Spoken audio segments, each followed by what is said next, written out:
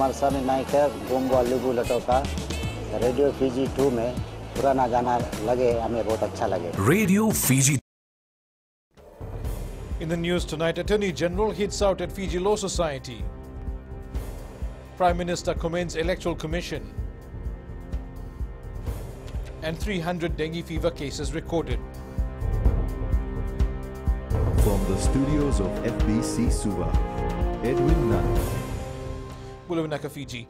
Attorney General Ayaz Sayed Kayum has hit out at the Fiji Law Society, saying it disrespected the office of the Speaker of Parliament.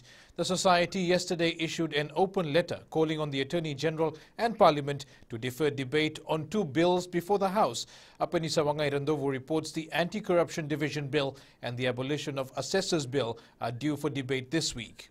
They have done a great injustice. Sayed Kayum says the motion on the 2 bills was put forward with no objections from either side of the House. It's the motion that was put on the floor. It's got passed without any objection. The Law Society has got it wrong in the first place. And to say it will be a serious failure of leadership, how dare they do that? The Attorney General has also questioned the independence of the Fiji Law Society, saying it has attacked the Speaker and questioned his leadership. It would appear to me that they are playing politics, because this is precisely the agenda that SODELPA and NFP were trying to highlight indirectly, questioning the leadership of the Honourable Speaker. And here we have the Law Society doing the same thing again and getting the law wrong. Speaking on the abolition of Assessors Bill, Sayed Kayum says there is a lack of consistency and judges are relying on assessors to determine their verdict.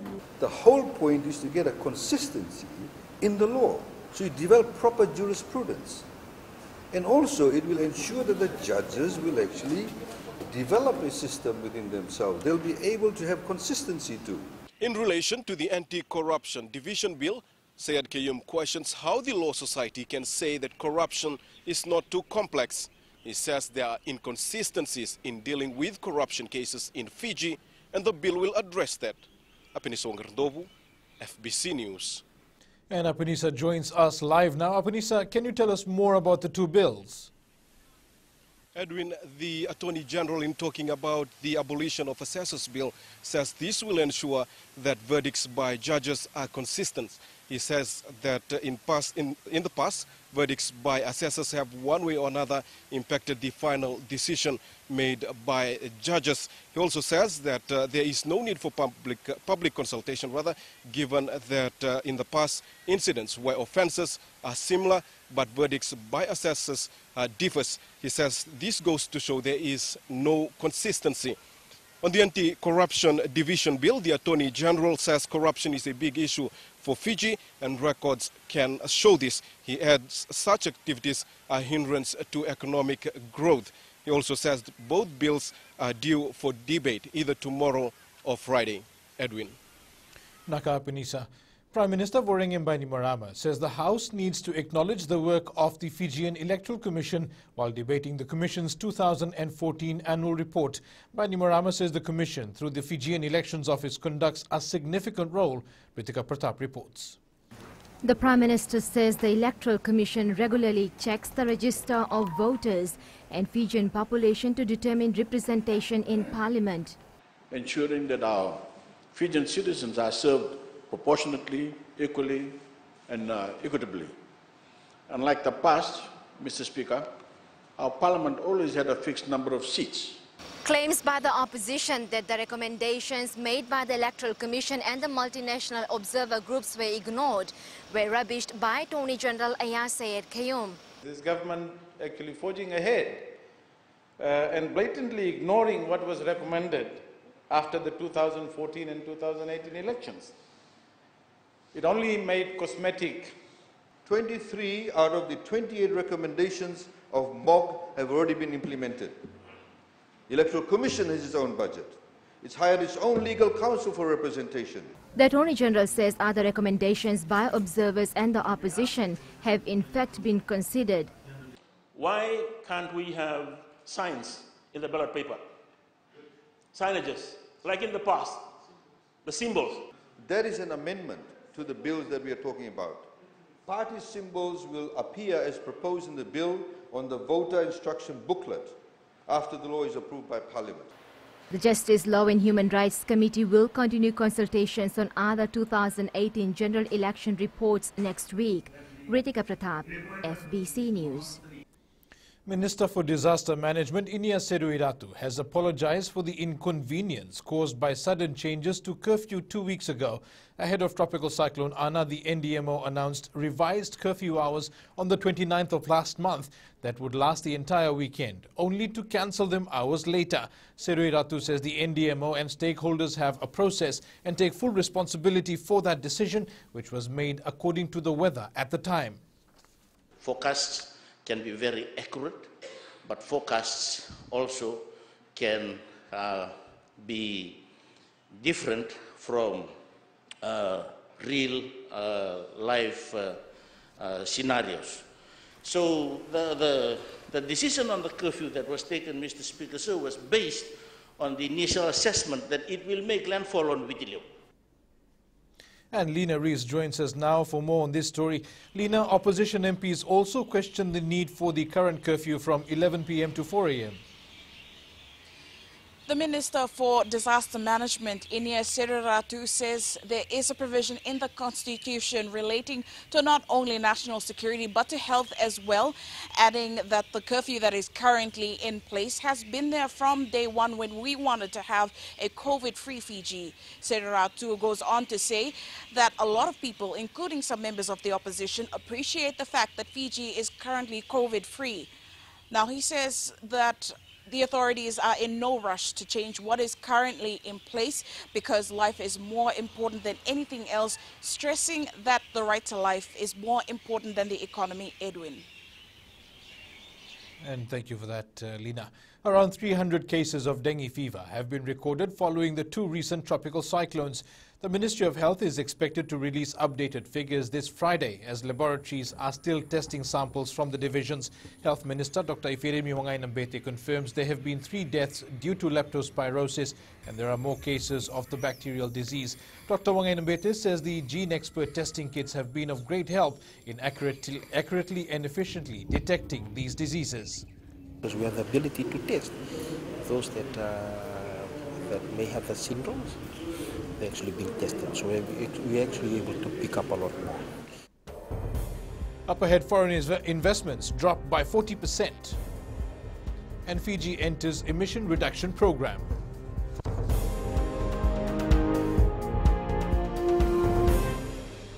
मैं तो दिल्ली में रहता हूँ और radio Fiji रोज सुनता हूँ.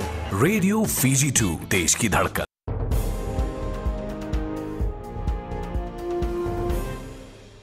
Welcome back. More than 1,900 students and 207 teachers from Tropical Cyclone Yasa affected areas underwent counselling. Education Minister Rosie Akbar says students responded quickly to the sessions, but teachers are taking more time to get back on track. Sainia Nimboila reports. Students who lived through TC Yasa have bounced back quicker thanks to psychosocial support session. Children were quick, very quick to respond to the counselling tactics, while the teachers probably were still down with the trauma of losing their homes, their quarters, and the rest of the stuff. So the program was conducted in 22 northern schools, which included 16 primary schools, 5 secondary schools, and 1 special school. Akbar also clarified misconceptions from the opposition, saying more than 20 teachers have graduated from the counselling course. Were conducting their counselling, were they fully trained then? Or no? Not because they graduated in, you said they graduated in January. That's after the cyclone. Counseling is very important. It requires qualified people, not just any Tom, Dick and Harry. It's a very interesting, yes. All 35 teachers graduated with a diploma on 11th of January 2021. But Mr. Speaker said courses complete well before graduation. And 7 of these counsellors were from the north. The Education Ministry works with the Empower Pacific and the Medical Service Pacific to provide counselling program to school heads. Counselling sessions will continue to cover all schools in the affected areas. Sainia Nimboila, FBC News. The rate of foreign investors establishing businesses in Fiji is forecast to drop by at least 40%. Investment Fiji Chief Executive Craig Strong says this is a direct consequence of the pandemic. Josiah Nanunga reports the downturn has driven them since mid-2020 to initiate strategies to engage with potential investors and exporters at the global level. New approaches implemented by Investment Fiji have attracted potential investors, indicating that investments will return to some state of normalcy soon. If you compare year on year, 2019 versus to 2020, we're about 40% down on foreign direct investment projects. So we're on par with the global trend at the moment. Strong says they plan to expand webinar sessions over the next few months so that exporters can connect with buyers around the world. We're looking at our key target markets, our key export markets, and focusing very much country specific over the next 6 months, and kicking off with New Zealand later this month, and then going through to Australia, to the US, to Japan, and so forth. Investment Fiji has also noted a major drop in re-exports when compared to domestic exports. There was a lot of focus on buying Fijian products through e-expos and other things, but at the same time we have a detailed marketing plan in terms of what we want to achieve as in different markets. Investment Fiji is banking on virtual trade seminars touching on different sectors, which has been successful over the past few months. The team will continue to pursue direct foreign investment opportunities. Josiah Nanunga, FBC News. Land and resource owners in the 3 main islands will benefit from an emission reduction payment agreement between Fiji and the World Bank. Economy Minister Aya Said Kayum says an area of 37,282 hectares spread over 20 districts have been identified for the program. Kelly Vadala reports. The 5-year agreement will unlock around $25.4 million for reducing emissions and boosting climate resilience. These activities include the establishment of forests on degraded land, sustainable management of designated timber production forests, the total protection of intact existing natural forests, the incorporation of trees into farming and agricultural systems. Opposition MPs have raised concerns, saying the agreement might overlook those involved. The downstream effect of this agreement is going to be felt by the very people that are involved. We have to ensure that those who are going to provide the resources have the agreement which is properly in place, so that they are not dispossessed or they don't lose out. Minister Aya Said Kayum says the initiative will benefit resource owners. It's important to note that the US $12.5 million that will be generated from this initiative will be passed down to resource owners as incentive payments. The initiative will also get legal backing via the upcoming climate change bill. Fiji is amongst 19 countries accepted for funding under the World Bank's Carbon Fund. Kelly Vadala, FBC News. Government's efforts to revive the livestock sector are not matched by commitment from farmers. Minister for Defence Inia Seruiratu says partnership and commitment are vital to increasing production and uplifting the meat industry. Kritika Kumar reports despite the use of new technology to boost production, farmers don't seem interested. Inia Seruiratu, a former agriculture minister, says while the meat industry has potential, it's going nowhere unless farmers step up. It can be done. Can be done. We have the right quality, we have the right breed, we also have the environment, but the commitment, it's that commitment that is lacking, and that's unfortunate. Opposition MP Piyoti Konduandua, while debating the review of Fiji Meat Industry Board 2014 annual report, called on for the Nakasi Abattoir to be relocated. So it's an area developing into a residential area. So I would like to ask the Honourable Minister concerned. Yeah, but the stand is still there, Honourable Minister. Attorney General Aya Said Kayum agrees there is a desperate need to relocate the facility. The stench can be quite overwhelming. We need to be able to address that, and we need to find a sound relocated site for that. And that's some of the challenges and issues that the board has to deal with, and we'll work with them. According to the government, another issue affecting the meat production is whether young people will want to get into livestock farming and access to funding. Kritika Kumar, FBC News. Legendary musician and songwriter Chese Mudunambito was laid to rest today. The FMF National Gymnasium was full this morning with family and friends of the late singer paying their last respects. Eulogies were delivered at the funeral service attended by Prime Minister Voreqe Bainimarama and his family, Ratu Tuaki Taurokana Uto, his brother Ratu Keni Vuiyasawa and Ratu Epenisa Rakumbau. Mudunambito was famous for his songs Fascinating Fiji, Loma Loma, Maetavyuni and Tropical Dawn. He is survived by his wife and 7 children. And time now for tonight's Business with Whitney. Thanks, Edwin. Coming up in Business tonight, agriculture census complete. And tourism industry pushes for COVID-safe certification. Stay with us.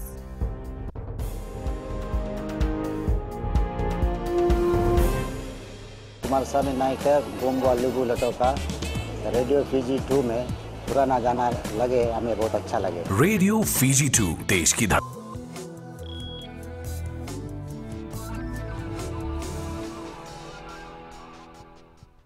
The Ministry of Agriculture has recorded the details of over 83,000 farmers in its 2020 census. Minister for Agriculture Dr. Mahendra Reddy says the census also captured 70,991 households, with some having multiple farms.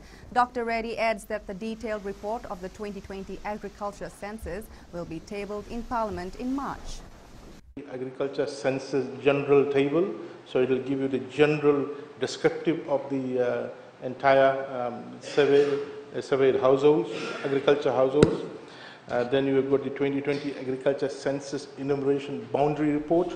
Then you will have the 2020 agriculture census gender analysis, and you will have the 2020 agriculture census administration report. Sanifa joins us now with the latest from the money market. Good evening. Let's look at the latest from the money world. China's producer price index rose 0.3% year-on-year in January, ending an 11-month deflationary trend and pointing to a recovery for the world's second-largest economy. Their consumer price index contracted to 0.3%, following December's 0.2% growth. Meanwhile, the US dollar traded near a 2-week low as demand for safer assets receded today. Elsewhere, market risk remained mildly positive as traders await the U.S. stimulus while debate continues in the Congress. Also important are the latest positive developments in COVID vaccine research and chatter surrounding trade tier among the Western countries. That's all from HFC Bank for now. Vinaka. Here today's exchange rates are set early this morning. The Fiji dollar rose against one of our major trading partners, the Kiwi dollar, as well as the Chinese yuan, US greenback and the PNG kina. However, it slipped against the Aussie dollar, euro and the Japanese yen. The commodities market didn't do so well today. Oil dropped, closing at $58 per barrel. Gold fell to $1,842 per ounce, and silver closed down at $22.40 an ounce.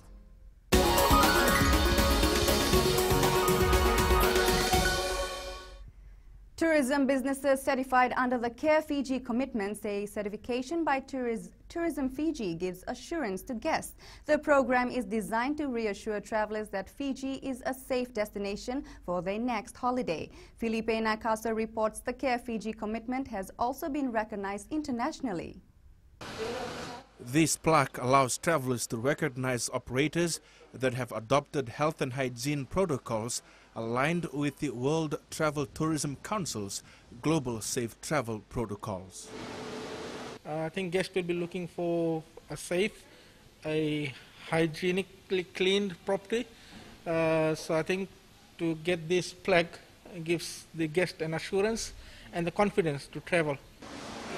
Tano Hotel was also one of the first to undergo the Care Commitment Program training. Operators must nominate a wellness ambassador, undertake extensive training on COVID-19 safe best practices, and develop a comprehensive action plan to ensure safe guidelines. It's been a great initiative from the National Tourism Office putting together the Care Fiji commitment, which for us is just an assurance that Fiji is ready. Those in the tourism industry that have been certified are ensuring the standard is maintained throughout. We start, for example, with the guest journey starts with the porter taking temperature and giving the sanitizing hand. The guest gets asked if he has downloaded the Care Fiji app. We're having on the floors the social distancing stickers. So far, 162 tourism businesses have applied for the Care Fiji commitment program, but only 86 have been approved and certified by Tourism Fiji. Philip Naikaso, FBC News.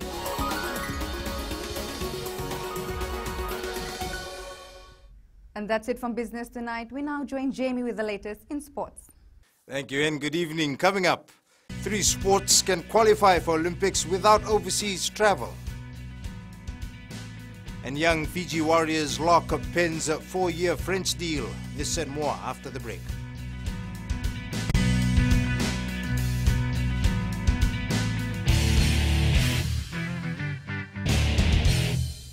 Marsani Naika, Gombo Lubu Latoka, Radio Fiji 2 में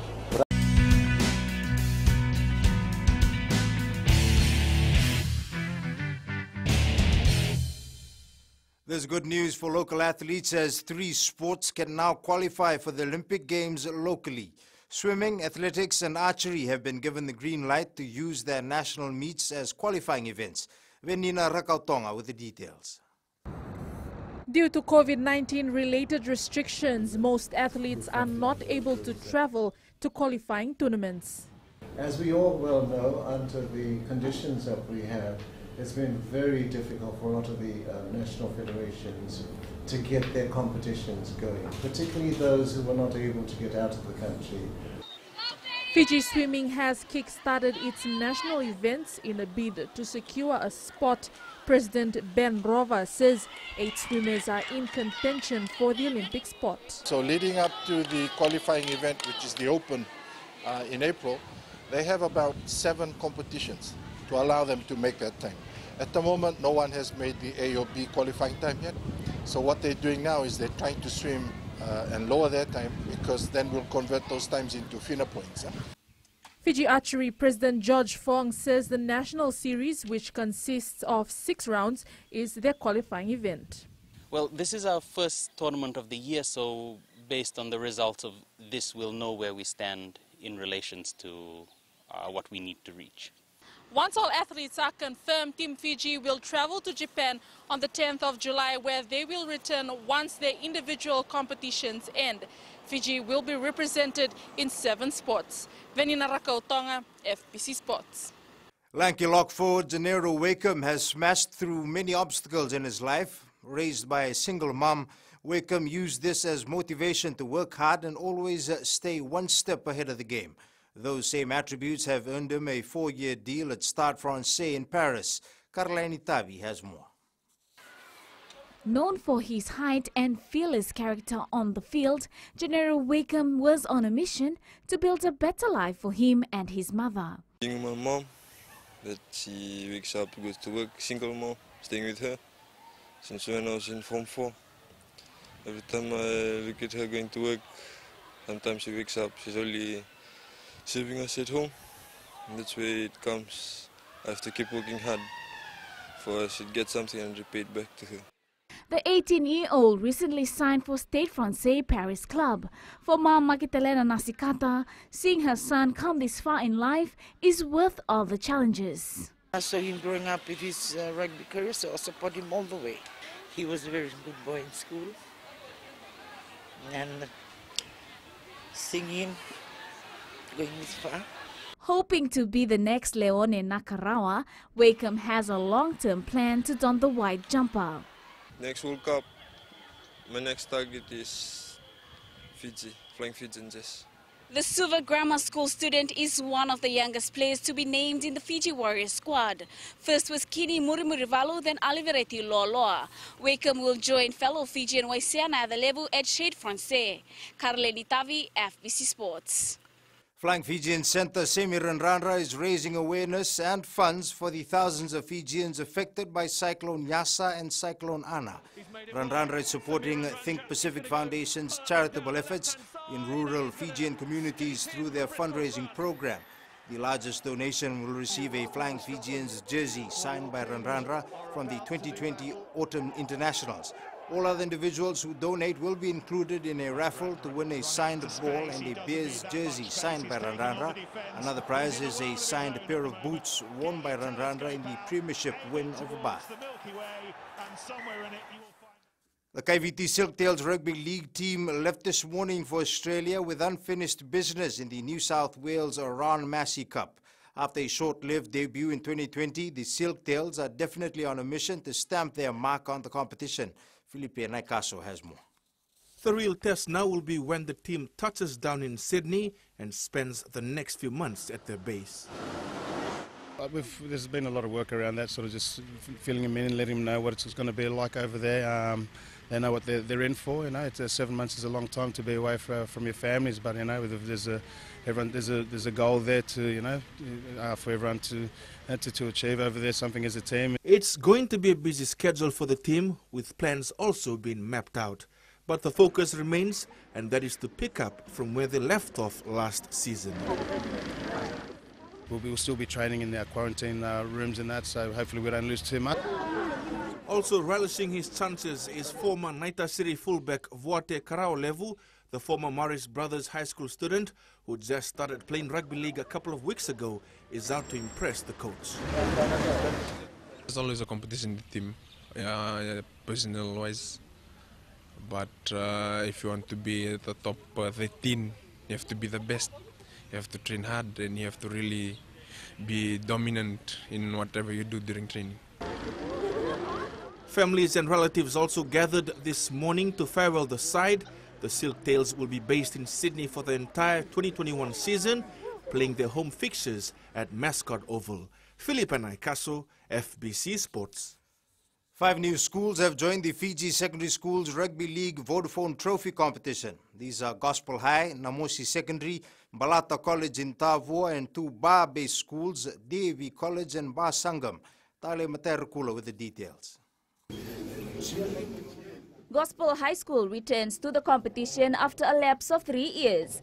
A change in leadership in school, who would like to see a development in many other sports, and one of it is this rugby league, the same that goes on with athletics. However, starting from scratch will be a challenge. It's something that is to instill in the children to begin now, starting the development again, planning and even with coaching, development of coaches and things. Entering the competition again may be challenging, but the players are excited for the opportunity. They are confident of a good outing and are ready to take on some rugby league giants. It's going to be hard. I know there are a lot of good players out there. Just need to work hard and depend on God and focus.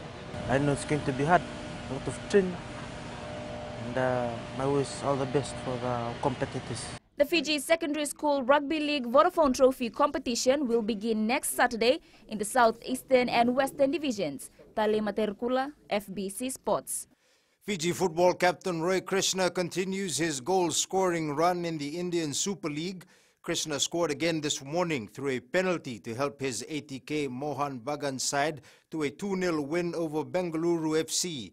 Marcelinho Pereira doubled the lead just before halftime with a stunning free kick from the edge of the box. That's it from Sports Tonight in New Media. Find out which iPhone is seeing the lowest sales. Details after the break.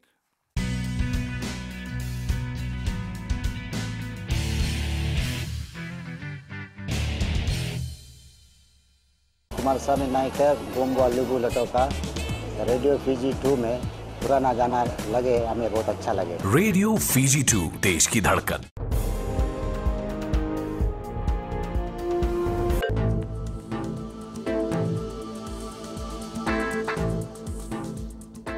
A low-pressure trough moving in from the north is expected to bring rain and thunderstorms to northern areas tomorrow and the rest of Fiji by the weekend. Looking at the west, they had a generally sunny day today. From Pacific Harbour to Suva, skies were generally clear with periods of sunshine. And in the north, a mixture of sun and rain.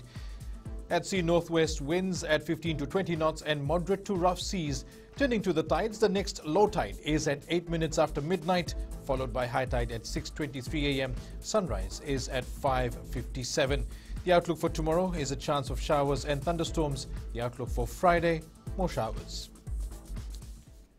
And in Fijian Pulse, we ask, should schools in the Central Division start late due to traffic delays?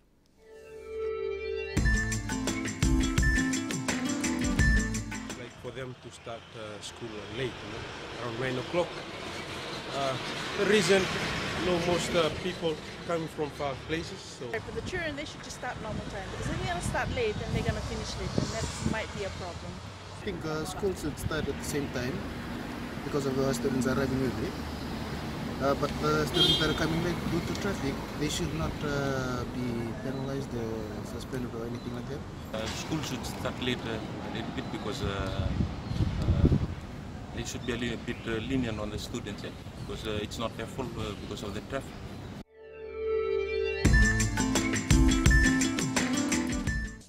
And recapping our main stories, Attorney General hits out at Fiji Law Society. Prime Minister commends Electoral Commission, and 300 dengue fever cases recorded. For these stories and others, you can tune in daily to our sister radio station, Gold FM.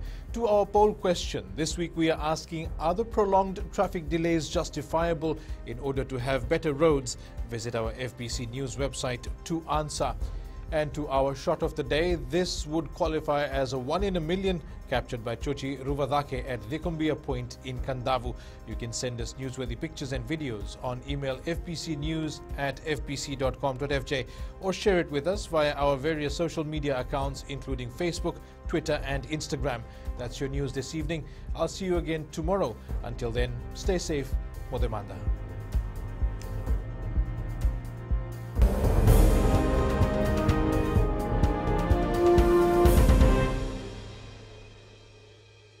Kumar सामी नायक है गोंगो लुगु लटोका radio Fiji 2 में पुराना गाना लगे हमें बहुत अच्छा लगे। Radio Fiji 2 देश की धड़कन।